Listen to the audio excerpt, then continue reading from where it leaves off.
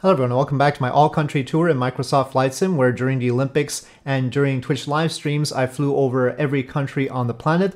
We are beginning on August 9th in my recounting of this. I didn't go through the long way through every country. I nicked some corners in some cases, but I did try to get everywhere, including the Maldives there. I was checking on that particular node to divert away from the Indian coast to get to the Maldives. But yes, I covered, as far as I know, every country on the planet, flying the F-111 from Aviasim HD/GKS because it was fast. I would love to do this sort of flight in a little Cessna or something, but I do not have the time or money. So if you guys would provide me with the money, I'd be glad to do it. Anyway, so here I am taking off from Dubai, and so departing the United Arab Emirates, headed to Oman. I make the turn at dawn, and that is the beginning of the 20th flight on August 9th. And this flight was 3,394 nautical miles, 3 hours and 9 minutes, heading to Calcutta. So here I'm flying by Muscat, and I believe some things have been named Muscat grapes or something like that. Anyway, heading across to Pakistan. I covered Iran on the way towards Europe, and now on this way I have to cover Pakistan. I also covered Afghanistan on the way towards Europe. And so here, flying by Karachi, or flying over Karachi and making the turn over that city at the mouth of the Indus River, and then turning towards India. We'll be landing at Calcutta, so I'm just going along the coast of India here towards Bombay, cruising here at over 2 times the speed of sound and at a great height. Partly the goal of this was to scout out where the scenery was good, where the photo scenery was good, and where it was patchy or not so nice. And there are some surprising locations where the scenery is actually serviceable that you might not expect. You know, like in a continent like Africa, even though a lot of it is not so great, there are places where the photo scenery is quite nice. So I was able to get a sense of where those were as we passed by Mumbai, formerly known as Bombay. I still sometimes say that, but Mumbai. And I don't have great scenery at Mumbai. I did in X-Plane 11. I had special scenery for Mumbai, but I don't have it here. As at Mumbai, I turned towards the Maldives. I actually flew over more of the Maldives than I had planned. I was originally aiming for a more northern island, but ultimately flew further south than the original plan. But they were sort of nice. They're cute little islands down there. And then finally I made a turn towards Sri Lanka. As mentioned before, this plane at this speed has a very wide turning radius, about 40 nautical miles, so to do a U-turn it's 80 nautical miles, which covers some countries. As I reach the coast of Sri Lanka here, Sri Lanka definitely does not have the best textures, unfortunately. And then I head north towards Calcutta along the eastern coast of India, departing the northern coast of Sri Lanka here, which doesn't look too much different from the western coast. I could have held out hope because this is closer to the Indian portion, but no such luck. Alright, after a long trek along the eastern coast of India, I approached Calcutta and then came in for a landing. Wings spread out again, nice and slow. I do like swing wings. They are so elegant once they spread the wings out, and then so quick looking when they have them swept back. Of all swing wings, I like the B1B the best, but it's not as quick as this, of course, and the version that's available didn't really meet up to the same standards. As you see the interior of the F-111's cockpit here, it's very, very nice. And as I understand it, the same group has released a MiG-25. I'm interested, but I might wait for a sale. And also, Flight Sim 2024 is coming out, so I'm not sure I should be getting any more planes for Flight Sim 2020. I sure hope that it is as easy to modify the planes for Flight Sim 2024 as has been claimed, but I do recall that that claim was made for X-Plane 12 as well from X-Plane 11, and a lot of things did not get updated between X-Plane 11 and 12, so I'm a little bit worried.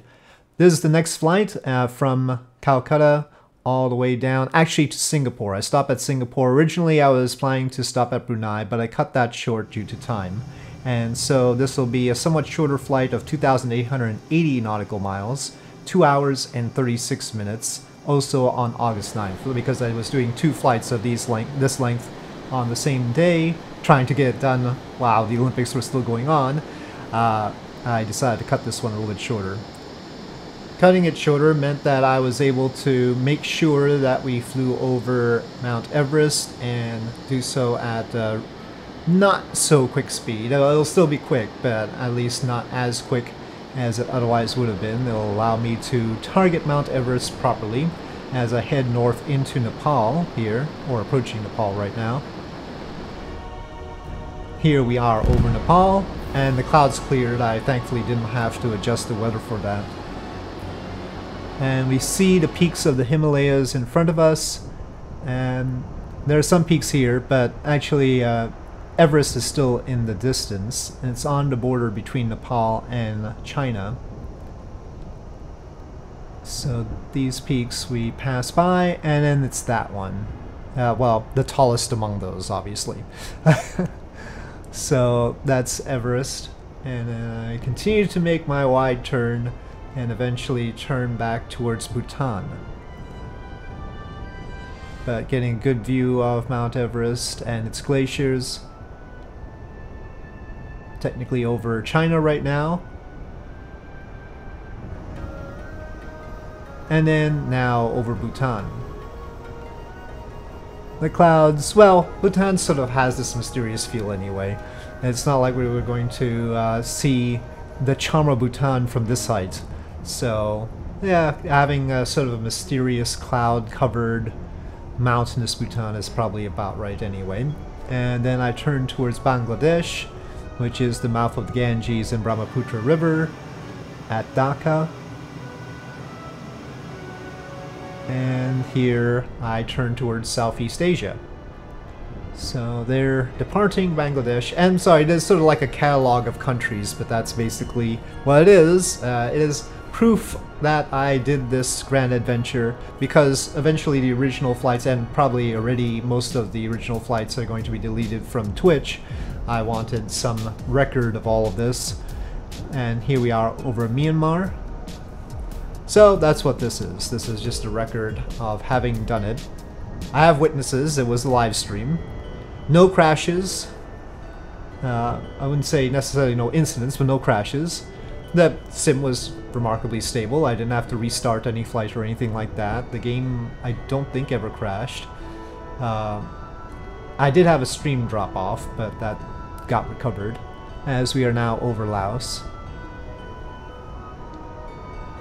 The F-111 was a pleasant plane to fly. And now crossing over into Thailand. The ground texture is definitely not good. This part, southern Thailand has better luck, as we see here approaching Bangkok, but over in Thailand and Laos definitely do not. There's Bangkok for you. And then Cambodia. Can't go straight to Singapore, no, we have to go with Cambodia and then Vietnam and then towards Malaysia and then Singapore. Malaysia, technically I'll get a second time once we head to Borneo. We have to go to Borneo because of Brunei. Textures here over Cambodia still not great.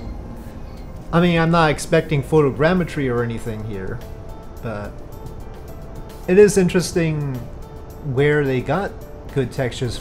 For instance, Somalia looks great, but then again, desert sort of looks great even without as much quality. Maybe, I don't know. I felt that it had better quality than Cambodia. I can't imagine that they did like detailed flights over Somalia. So anyway, this is Vietnam, and I was trying to verify that this was in fact the Mekong River that I had on the map there, but it didn't have the name there. But I think it was. So Ho Chi Minh City there, and then turning south to, or southeast to Malaysia, as you see on the Sky4Sim map there. Handy for the purposes of this flight. It was very useful. I prefer a different one for hurricanes because this one doesn't actually show the wind direction, and there's another one that does. But these map plugins are very nice, and Sky4Sim is for free, so I do recommend it. And then heading towards Singapore. So this is over Malaysia right now. I didn't fly over Kuala Lumpur specifically in the interest of time. And of course we wouldn't see much detail anyway. Singapore we see detail because of course I'm descending over it. And so a very nice scope out of Singapore. Could be better though. There's a lot of buildings at Singapore that are neglected by the stock scenery, but there is add-on scenery, Samsung scenery for Singapore. I do wish more attention would be paid to the city by the default game, but anyway. There's also a seam right there in the photo scenery, which is sad. Alright, approaching WSSS, the very substantial airport at Singapore.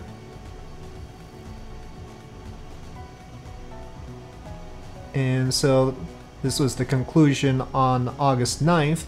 Now the Olympics went until August 11th, and so the next flight's on the 10th. So I had to do 2 flights on the 10th and then 2 flights on the 11th.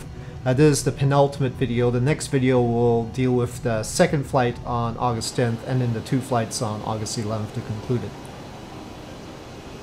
Alright, parked at Singapore.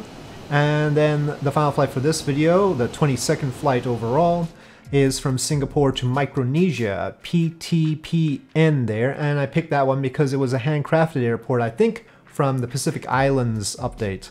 The Pacific Island update gave us a lot of things that I wish were gotten for other places in the world as well.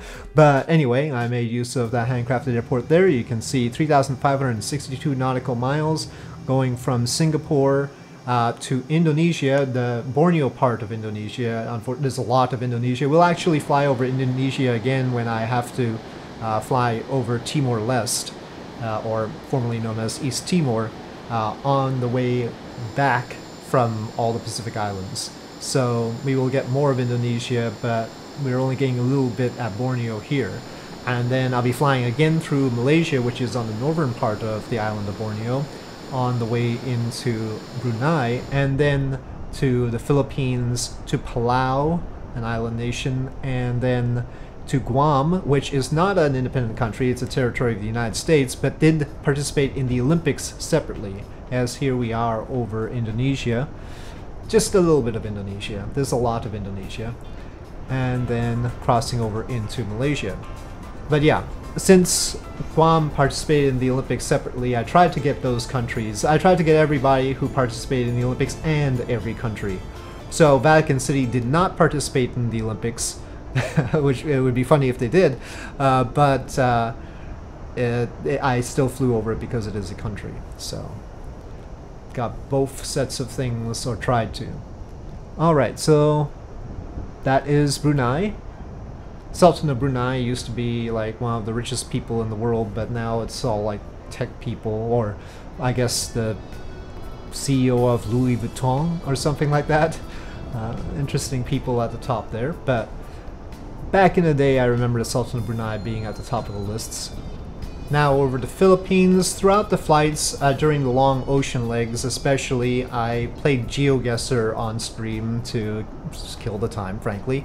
I have 2 monitors and I had the flight on one side and then GeoGuessr on the other side, and I did enjoy the Philippine locations quite a lot because they have very distinct features that made it easy for me to recognize them. Anyway, Palau. There we go. I made sure to get Palau. Don't worry, Palauans. I hope that's how it is said. But Guam, yes. Even got Guam. Congratulations for participating in the Olympics separately. I don't know exactly why you do that, but it works for this flight. Lots of airports at Guam, all pointed the same way as well. They are all decidedly east-west.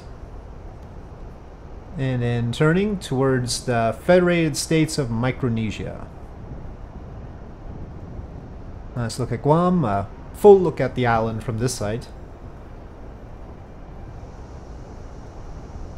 And yes, Federated States of Micronesia, and I picked the one location, PTPN, of course because it had a long runway, and also because it was a handcrafted airport. So coming in, otherwise Micronesia is a lot of atolls.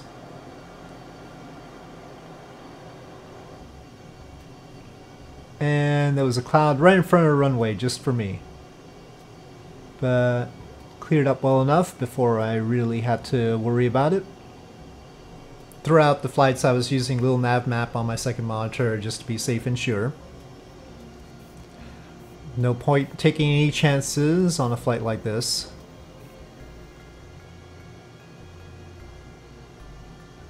Okay, and touchdown. So, PTPN in Micronesia, the conclusion of a 3,562 nautical mile flight on August 10th, 3 hours and 10 minutes.